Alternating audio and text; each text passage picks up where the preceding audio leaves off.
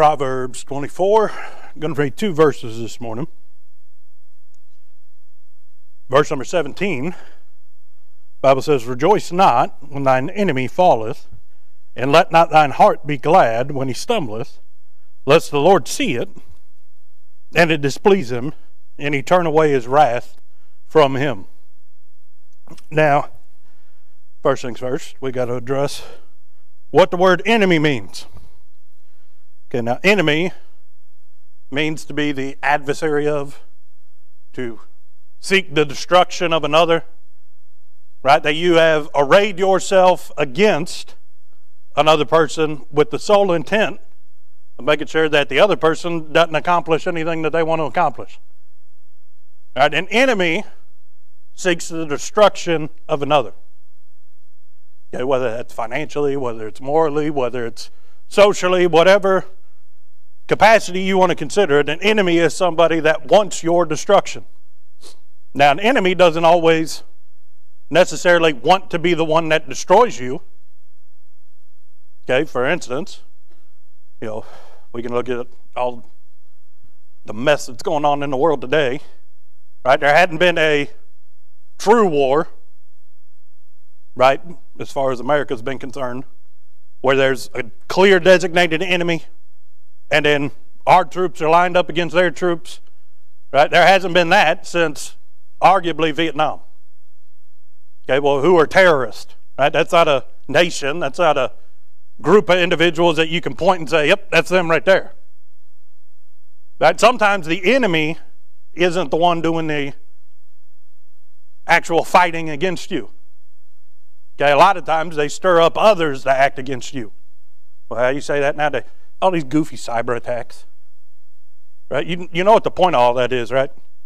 It's to cause big companies to go, under to where they can't operate anymore, and then that'll crash the stock market, or that'll crash a certain part of an economy, and then that country goes under, not because of bullets and grenades, but because somebody in a different country was paid off to try and make this server go down in the U.S. They've tried to, all around the world, they've done cyber attacks to take down power grids and water infrastructure and hydroelectric dams and all those kind of things. Why? To cripple or destroy another country. Right? Well, that's an enemy. But who's the enemy of a Christian?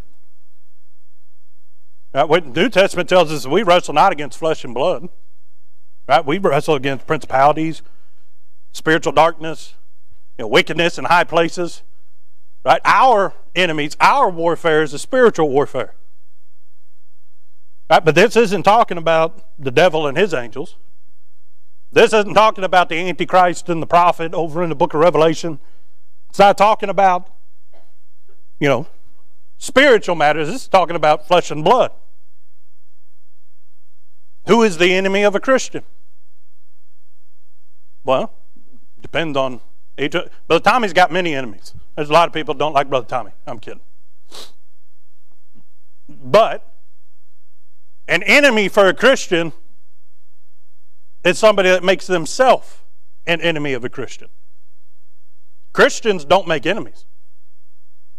But other people can make themselves your enemy. Now let's break it down for a second. Were we not commended by Christ to take the gospel to the whole world? Were we not supposed to preach the gospel to every living creature? Were we not to love sinners but hate sin? Were we not to pray that the Father's will be done? Well, what's the Father's will? That none should perish, but that all should come to repentance. How can you pray that God save sinners when you've made sinners your enemy? The Christian does not make enemies of other people. You do not choose that you are going to be the enemy to somebody else. Look at Christ. How many times do you find that God winking at their ignorance, that God in the flesh, knowing that they were asking him questions so that they might have cause against him to have him executed, to have him crucified, he would stand right in front of those that made themselves his enemy But he would tell them the truth of God. They hated him because he was the friend of publicans and sinners. But nobody that came to Jesus and asked a question ever left without an answer. Am I saying that we're supposed to open arms, hug everybody that comes our direction? No, we're supposed to look for wolves in sheep's clothing. But we're not to make that wolf our enemy. We're supposed to, by the grace of God, do our best to shine a light to where they're no longer a wolf, but they're sheep. Your mission as a Christian is to convert those that are the enemy of God because they're sinners, and be an instrument so that the Holy Ghost can work on that person's heart and conviction, and they come to the saving knowledge of Christ. And I wish that I could stand up here today and say that the only enemies a Christian will face are lost people. That's not true. Are people that know nothing about God? That's not true. But a true Christian makes no one their enemy. Okay, let's just get that straight. So who makes themselves, who decides to be an enemy of a Christian? Well, that we can flip a coin, we can write a whole bunch of things down in a hat. It could be anything on any day. Right? We throw off on other people, well, they're doing that with no reason. How often do we do things without a reason? Right? How fickle can our flesh be? Right? How weak can we be on certain days? Right? You ever just had a bad day and for about a week you're just angry at the world? Right? Somebody can walk up and offer you ice cream and you're still angry at them. Right? Well, thankfully, right, I've got a Holy Ghost inside of me that starts working on me usually about 2 seconds after I'm angry at the world, trying to get me to realize that, hey, God's grace is sufficient for you. It is a bad day, right? But it didn't destroy you. So let's just keep going. It's no reason to turn it into a bad week or a bad month and to be angry at everything and everybody. Right? Instead, right? Could be somebody in this room. Right? We don't know what the day brings forth. I don't know what I'm capable of. Don't even know the thoughts of my own heart, but God does. Right? But somebody that makes themselves an enemy of a Christian is somebody that decides that they don't like them and they want to see them destroyed. Now, do they want them to be killed? Most of the time, not. They want to ruin your reputation. They want to ruin your testimony. They're looking for cause to talk bad about you to other people. Maybe somebody on the job that wants to discredit you because they think that you don't deserve what God's blessed you with. Maybe somebody that in your own family wants to find cause to not have to listen to every time that you bring up the name of Jesus Christ. Maybe somebody that's just looking for an excuse to where they can say what that person has isn't real. But for whatever reason, they want to destroy something about you.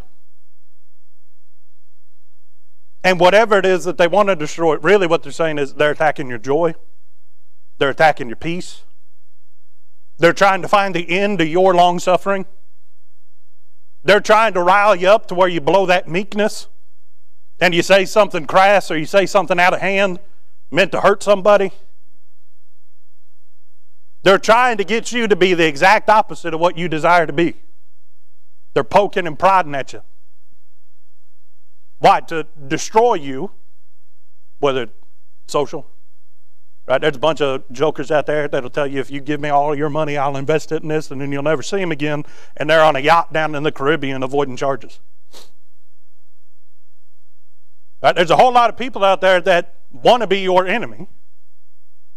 But the key is that I don't decide who my enemies are. I'm supposed to be a light to all. I'm supposed to be salt so that hopefully the Lord, through His grace and His mercy, doesn't send Christ back to get the church and they've got enough time to hear the gospel and enough time to sit with the gospel and let it impact them to where they can get saved. How's that going to happen if I decide they're my enemy and I want to destroy them? Truly, I wish we could all stand up here and say, we have no enemies. Right? The gates of hell cannot prevail against the church of the living God. But you know what can prevail? Enemies can prevail over Christians. The church is on its way up. The devil can't do anything to touch the church. So what's the devil try to do? He tries to take people to destroy other people. And in these two verses, and in other passages that we're going to get to, we find how to deal with enemies. Now, I wish we could say that none of us have enemies, but truly what our desire should be is that I make no enemies. We're all going to have enemies. But so long as we don't make those enemies, we can stand before God and say, Lord, I did my best to live and shine and show the love of God to other people, and I never decided that that person deserves destruction. Because do you realize even when you were the enemy of God, conceived in sin, born into sin, sinner by trade, by practice, by will, you were the enemy of God because you were a sinner.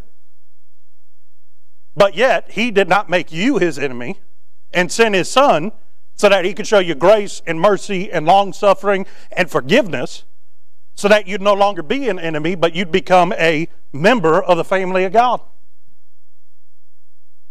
There's a difference between having enemies and making enemies. All right, so let's get back down to verse number 17. It says, rejoice not when thine enemy falleth, and let not thine heart be glad when he stumbleth. Now keep in mind, we're not making enemies. These are people that have decided that they are our enemy. So first, he says, rejoice not when thine enemy falleth. Now by context, in the Bible when it says that a man falls, it means that he's come to some kind of ruin. Right? We can look at the story of the Good Samaritan. Right? That Jewish man that fell in the ditch that day, he had fallen. Right? He had been left for dead. He had no possessions any longer. Right? He was unable to help himself. He was unable to get up out of the ditch. And he was unable to get to where he needed to be in order to get some help. That's what fallen means. Right? You can be saved and you can fall. Right? Let a man that thinketh he stand take heed lest he fall. Right? You can think you've got everything in your life figured out only to learn that you fell.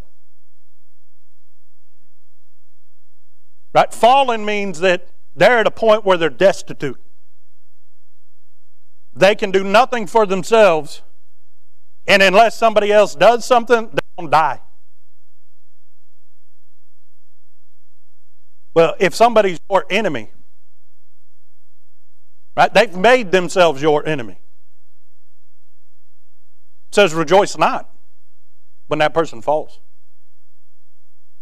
Why? Because when they fall, they're closer than ever for eternal damnation. Even if they're saved, they're closer than ever than having to stand before God and give an account for the deeds that they've done in their body. And I can promise you this, that judgment seat's not going to be a merciful judgment seat. We shall reap what we've sowed. It's in God's mercy that He gives us time down here to make it right, but that doesn't mean that what I've done isn't going to have to be answered for. Rejoice not when your enemy falls. Because if that person is my enemy, they've made themselves my enemy, I should desire that they're no longer an enemy, but that they're a friend. Because let's be honest,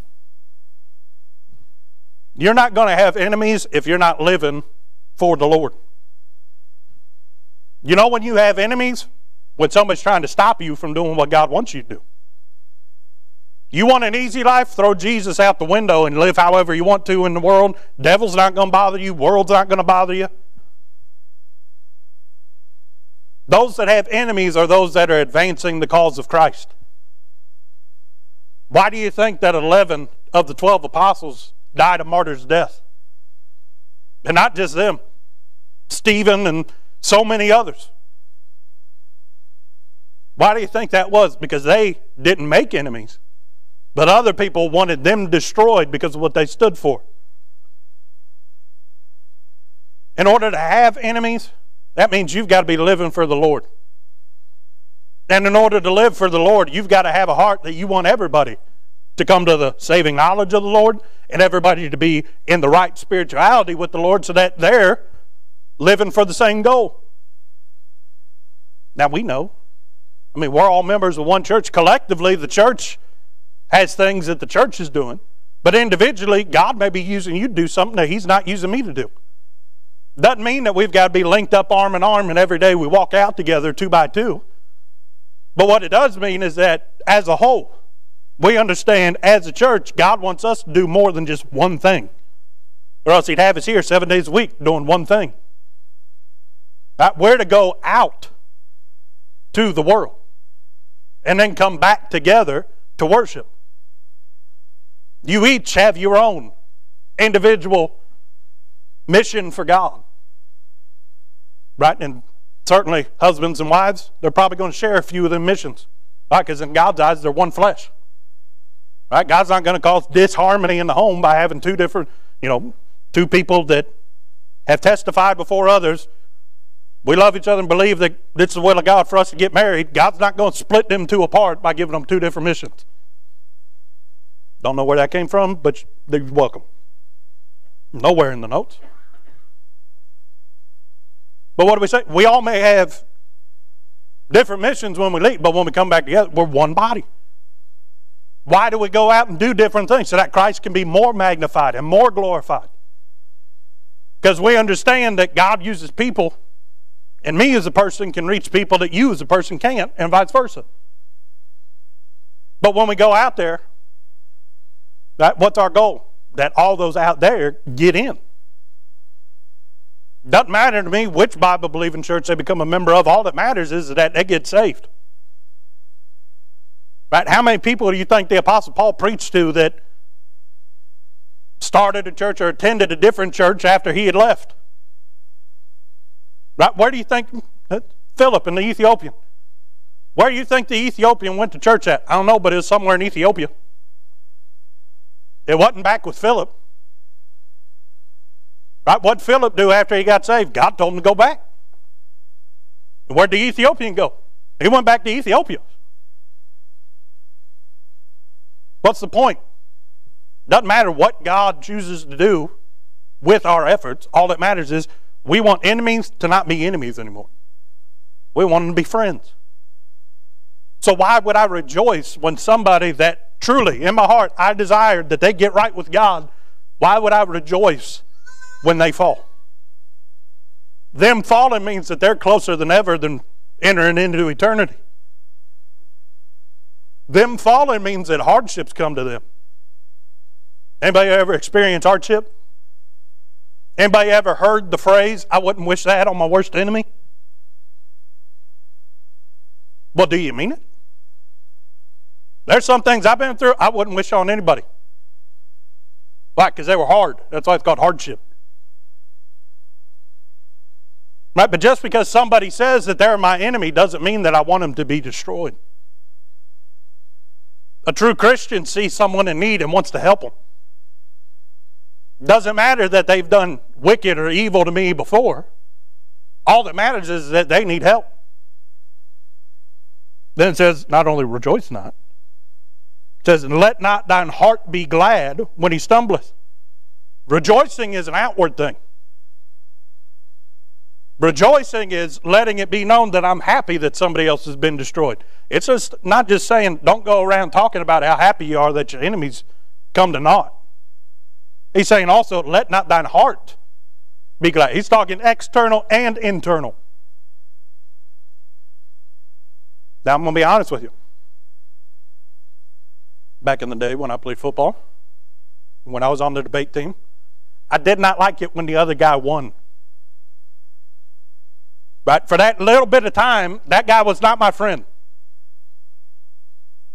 Okay, who was he? He's somebody that needed to be wiped the floor with so that I got the trophy. Right? Or that was somebody that I was going to hit as hard as I could and didn't care what happened to them because we wanted to win. After the game, that's a different story. But during the game, you are not on my good list. That doesn't matter how much I like you. If we got put in the same debate room, you're not my friend no more. Right? Well, just as much as I didn't like not winning, we're talking about more than that. Here, these are greater stakes. It says, let not your heart be glad when he stumbleth. Okay, now, does stumbling mean that they fell? No, it means that they got caught up for a second. They may have tripped, but they got back up. Right? We're all human here. Anybody ever have somebody? Let's just be. Y'all, everybody got one. That one person at work that for whatever reason just gets on your nerves. Maybe because objectively they're the most annoying person that has ever walked the earth. Right? I seem to work with those. But anybody ever had that person make a mistake and it gets blown up and it gets made a big deal about in the office? Right? And you're like, ha, got what was coming to you. The Bible says you shouldn't do that. First off, there's the question of, did you make that person your enemy or did they make themselves your enemy? But then second, even if they are your enemy, I know how much it hurts to stumble. I know how much it hurts to have your pride knocked down a notch. I know how much it hurts that even though you got back up and kept walking, those scars and those cuts and those bruises. I know how, let's be honest, yesterday, trying to clear the stupid snow and the ice off, right? Walk back into the garage. Garage is that smooth concrete, right? The shiny kind of concrete. Guess what happened? Jordan hit the smooth concrete and went skating and then fell right on his back. I'm hurting today. I stumbled. Right? I was even wearing my good ice boots. Didn't help. Right? What are you saying? It's hurting. I got bruise on my shin. Don't know where it came from. But guess what? It hurts. But somebody that stumbles, right? By definition, we go to the New Testament. Every time that you see that somebody stumbles, right, it's a hindrance to them. Right? Every time that somebody stumbles, there's an opportunity for them to learn, or there's an opportunity for them to stay down. When somebody stumbles, they either get angry that they stumbled and double down on what caused them to stumble, or they take heed and listen and say, well, maybe I'm doing something wrong. If I'm glad that somebody who says they're my enemy stumbles, I'm not going to be there to say, hey, it's all what happened. Been there, done that. You want to know what helped me out of it? Then take them to the Word. You know what's not going to happen? If in my heart I'm glad that they've stumbled, I'm going to want them to stay there and be miserable. I'm going to be the last person to go and offer a helping hand. But yet again, story of the Good Samaritan. Doesn't matter what that person would do for me in that situation. The Samaritan knew that the Jewish man wouldn't even have looked in his general direction because he was the offscour of the world. He's a half-breed. The Jewish man would have done nothing for him. But the Samaritan said, doesn't matter who he thinks he is to me. I see somebody in need, and I'm going to help him. You know how you get there? You got to deny self and embrace Christ. It's easy in the flesh to take joy or to take happiness, maybe even to rejoice in the failings of those that seek your destruction. But it takes a supernatural and holy desire to go to the person that wants you destroyed and to go and help them when they need help the most. You know what the opposite of rejoicing is? Mourning. You know what the opposite of having a glad heart? It's to be brokenhearted. When was the last time that you got brokenhearted or you mourned when something terrible happened to somebody that hates you? Christ was brokenhearted for those that hated him. Hanging on the cross, he says, Father, forgive them, for they know not what to do. The ones that plucked the beard from his face, that beat him, that scourged him, that cried, crucify him, crucify him. Yet with eyes of love, he looked on him and said, Father, don't lay this to their charge. They don't understand what they're doing. What's the truth of those that are our enemies? Most of the time, they don't realize what they're doing. They don't understand why they have the desires that they do. They don't understand why they may hate us. They just know that there's something about us that doesn't agree with what's in them. And you know what the carnal man's natural instinct is for things that are different? To want it to be destroyed. Go and look at all of history. The minority is always oppressed. Why? Because they're different. Those with fringe ideas are scoffed and mocked at. Why? Because they're different. Well, we're the remnant of the cause of Christ. He promised there'd always be a remnant. Ever since the beginning, there was always a few that were sent to the rest of the world. There may be more of us now than ever, but I guarantee you this, we're still the minority. We're different. This world is not our home. We're just strangers and pilgrims passing through.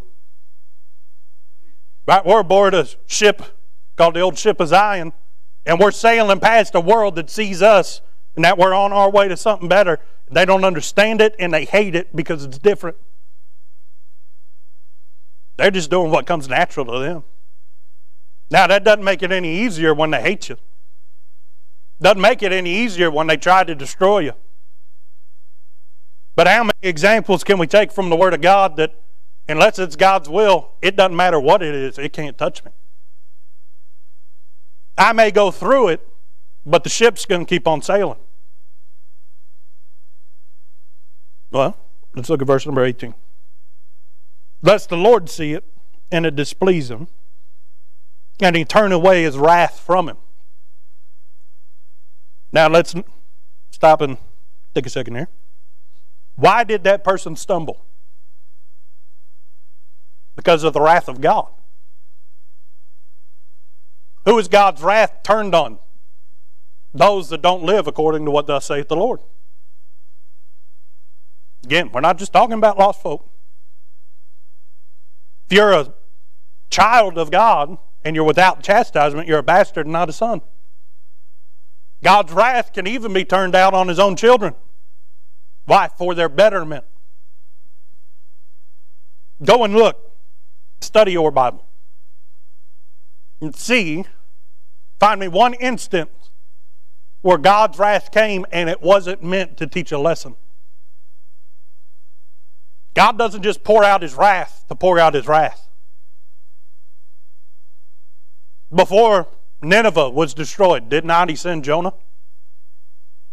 The whole city, it says, from the king on down to the lowest of the low, the poorest of the poor, got right with God. But you know what Jonah was sent to teach? Get right or God's judgment's coming. Those that know better. Let's look at Israel. How many times did Israel, God have to raise up a man to go back and tell them, hey, y'all know better than to do this, but you're doing it anyway. Make straight the way of the Lord. Get back to the old paths. Right? Go back to what God said you ought to do, not to whatever nonsense is going on here. Right? After wrath came, what was it meant to do? To prove that the ways of the world will not succeed. So if somebody stumbles or if somebody has fallen because of the wrath of God, God didn't send it to destroy. Notice, it didn't say when the enemy dies. It said fell and stumbled. What's that mean? It's not over yet. Now thankfully God sends correction and he doesn't pour out the full wrath of God on us. But someone will reap what they sow. And a lot of times they reap a stumbling block or they reap a ditch that they fall into. because of what they've already done before. But you know what the point of that wrath was? To correct, to teach, to prove to them that their way isn't the right way. But anybody ever been, not going to ask for a show of hands, but I know the answer to this. Anybody ever been corrected by God? Right? Not an enjoyable experience, but why is it unenjoyable? To prove to us, to convince us that what we thought was right is not right. And most of the time we knew it was wrong in the first place, but we did it anyway, and we still had to be corrected by God in order to admit that we were wrong.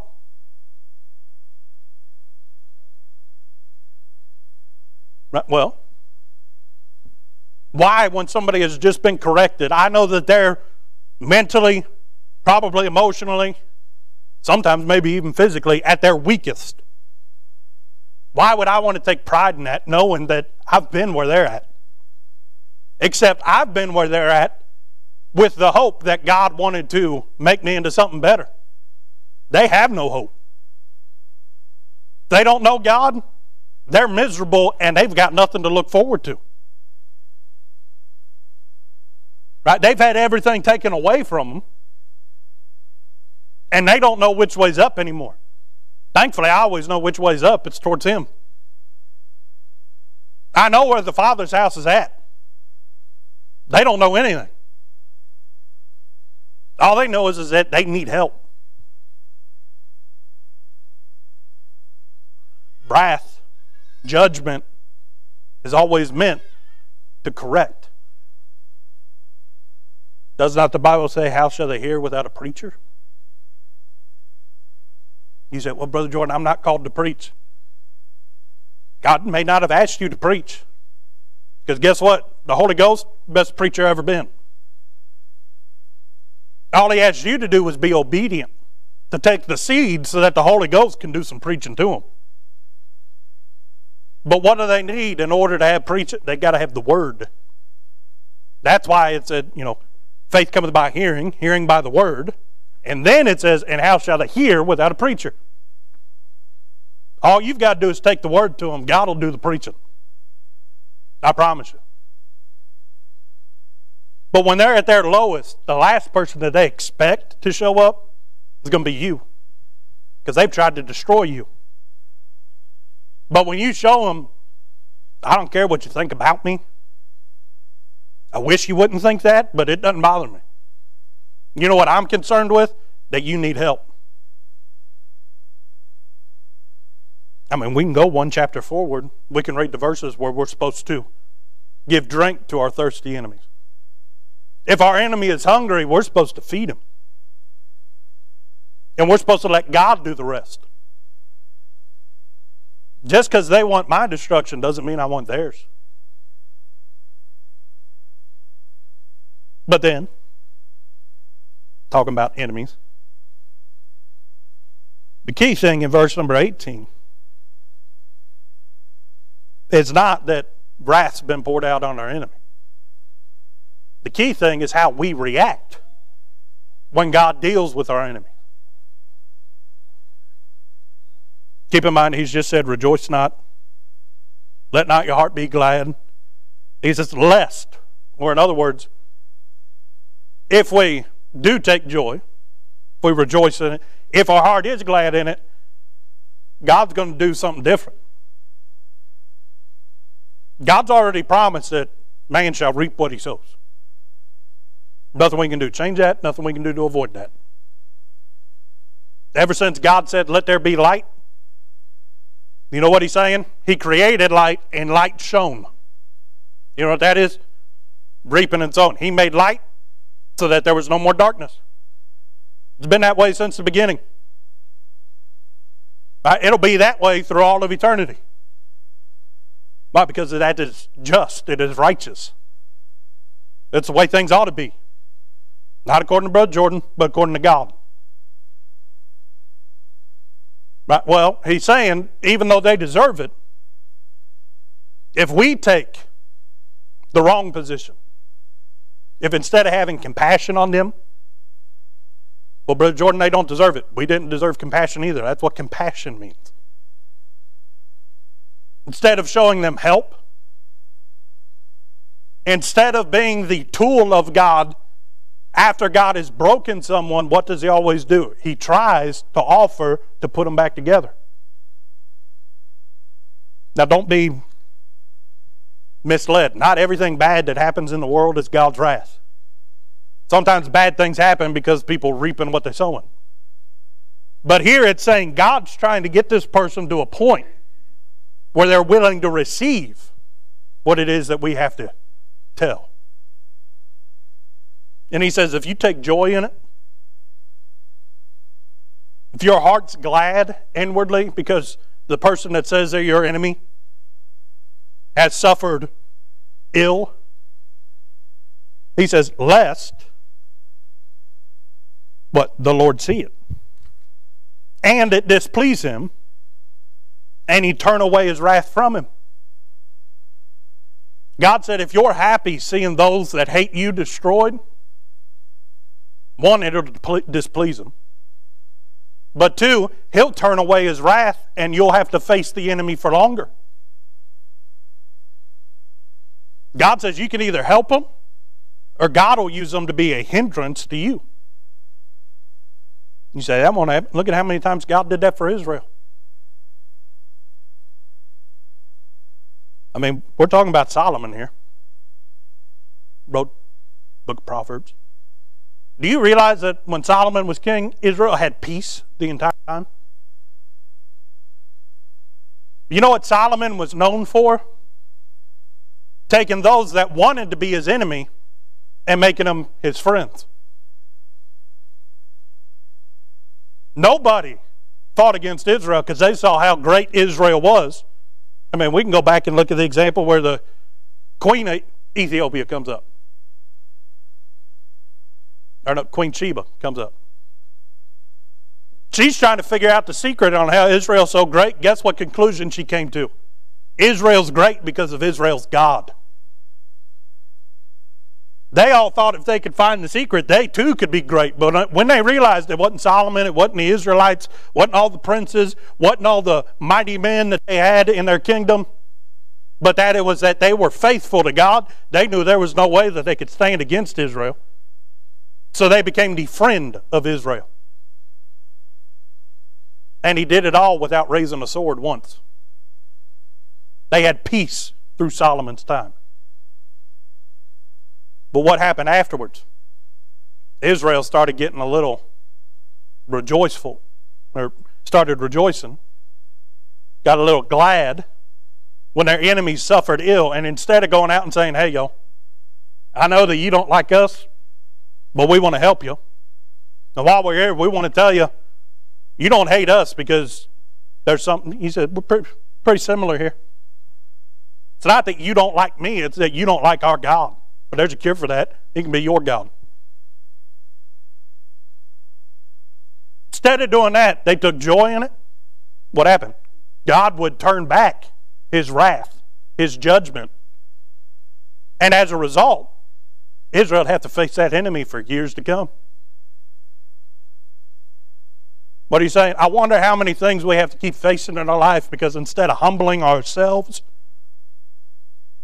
and in a meek and loving and compassionate way, we go to those that we know hate us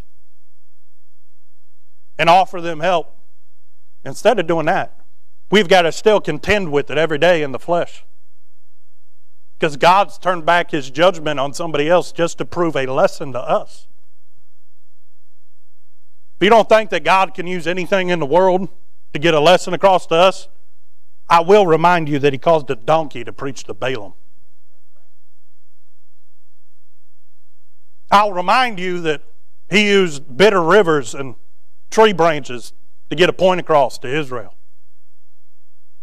I'll remind you that Jesus pulled a fish out of the water one day that had the money to pay taxes in it.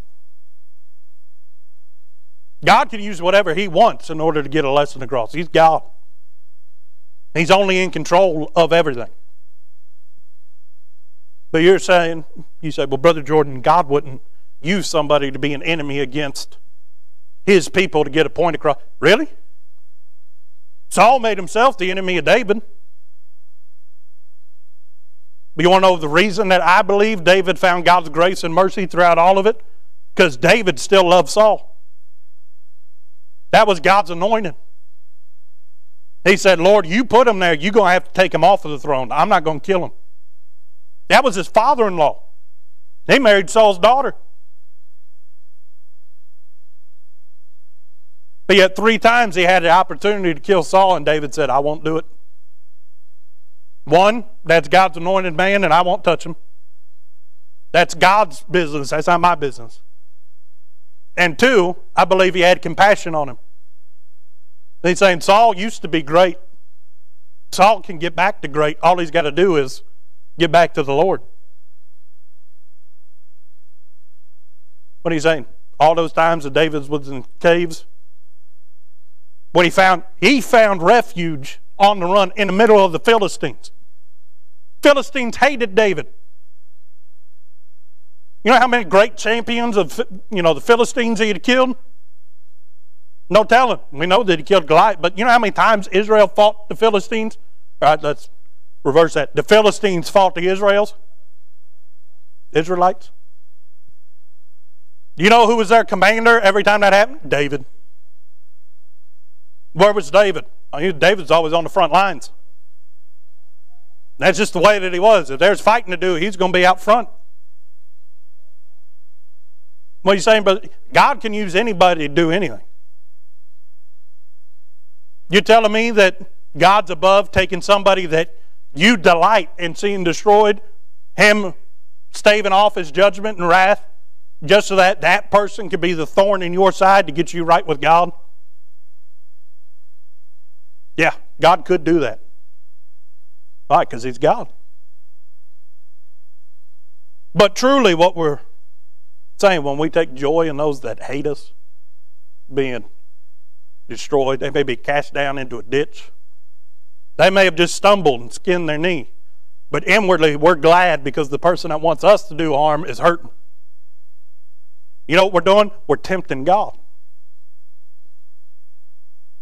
That person is not our enemy, hopefully. Get back to the beginning. They're not our enemy because I chose that they were my enemy. They're my enemy because they don't know different and they hate that I'm different than they are. They hate me because I have something that this world can't comprehend. The light shined in darkness and darkness knew it not. You don't understand the things of God until you become a member of the family of God.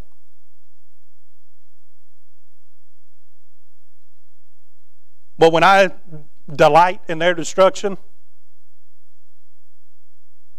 you know what lesson God wants to prove to me? That even though I was his enemy, even though I hated everything to do with God, he didn't destroy me. In fact, it was long. That means to suffer long.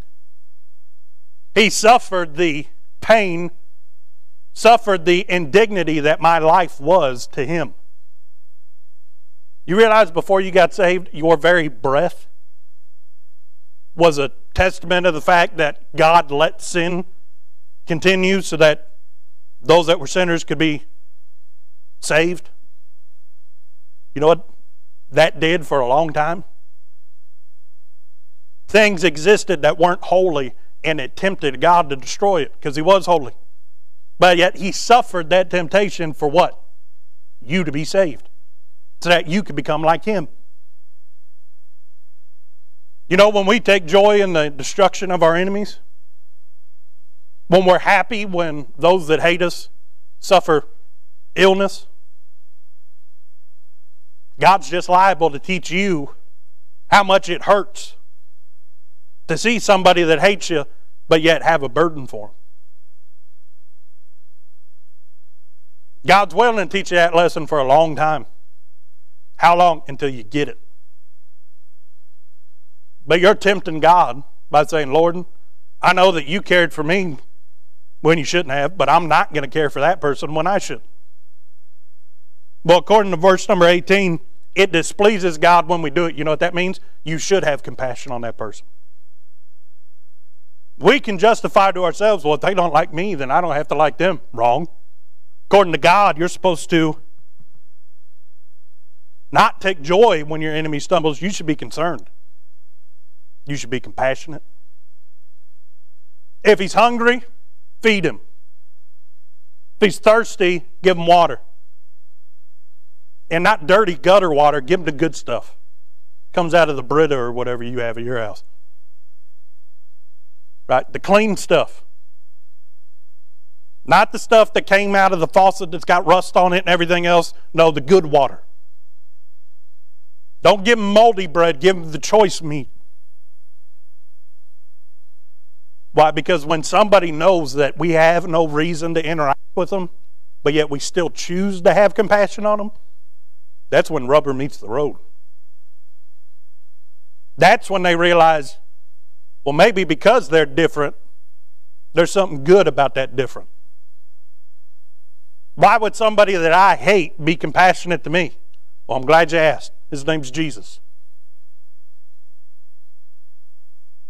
But on the other side, you know what the world enjoys? The destruction of those that they call their enemy. Except the world makes enemies.